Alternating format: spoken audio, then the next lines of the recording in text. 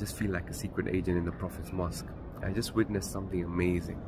Well, there was this one teacher and a stream of students were coming to him, and they were reciting a Quran by heart, and the teacher was correcting them and showing them where they can improve.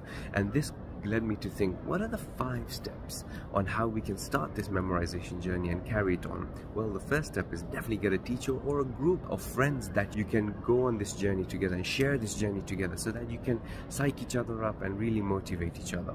The second thing is always try and use the same mushaf, so that when you're memorizing, you can picture what's coming next in terms of the passage that you're memorizing.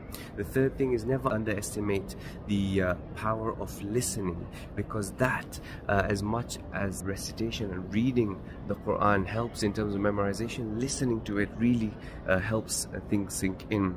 The fourth thing is knowing the meaning of what you're reciting, because it just helps you with the flow, but also it's good to know what you're memorizing. And the fifth and most important is have fun during the process and celebrate the small wins, because that's what's going to keep you going.